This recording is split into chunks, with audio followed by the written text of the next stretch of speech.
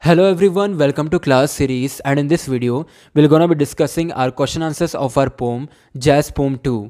So we're gonna be discussing our main of understand the poem. In that our first question is read the first stanza and see how closely the description of the jazz who is the player is made and fill in the columns in the table. The answer of this question is number 1 face.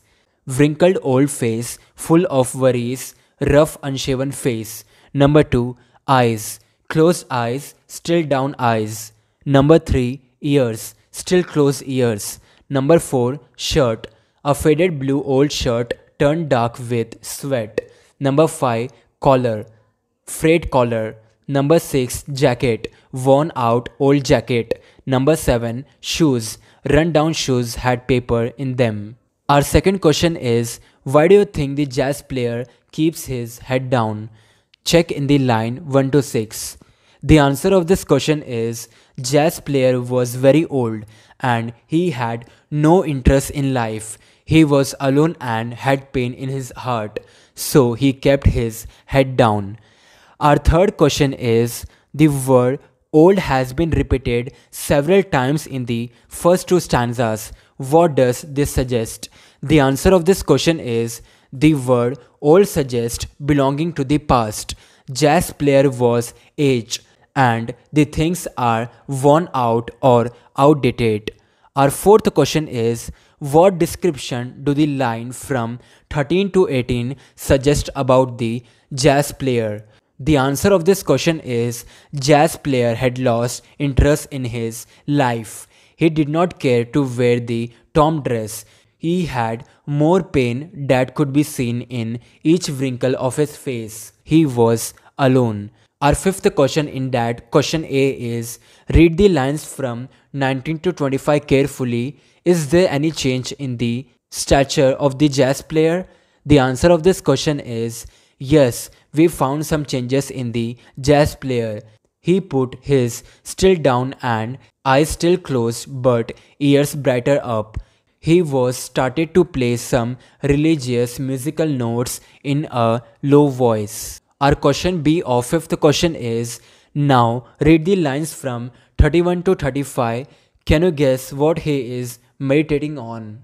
The answer of this question is he was meditating that he wanted to tell that he was a black man to all the world. Our sixth question is how has he held his instrument? The answer of this question is his instrument saxophone was hung from his neck by a wire coat hanger. Our seventh question is read the lines from 29 to 41. It gives a picture. Can you imagine that? Try to get that picture in your mind. If you can, draw the picture. The answer of this question is line 29 to 41 create the picture of the man playing his instrument. The minute he puts his musical instrument to his mouth, he undergoes a transformation. As he preaches his black gospel of jazz through his music, he changes from being a black man to a bird soaring high in the sky. This transformation is symbolic of the liberating spirit of music. It also shows that music has no divisive boundaries. Our eighth question is preaching it with words in the line 35. What does the word it stand for here? The answer of this question is the word it stands for the black gospel of jazz. Our ninth question is he is no longer a man, says the poet in the line 37. Who else is he supposed to be if he is no longer a man?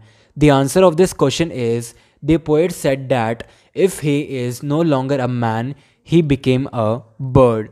The last and final question of this poem is read the last 10 words of the poem. You may observe a change in the tone. What is that about? The answer of this question is the tone in the last 10 words is of despondence, which basically means loss of hope. The speaker says that the jazz player who transformed himself into a bird with the power of music may once again relapse into his pathetic condition of being an old black man with a wrinkled face and worn out clothing.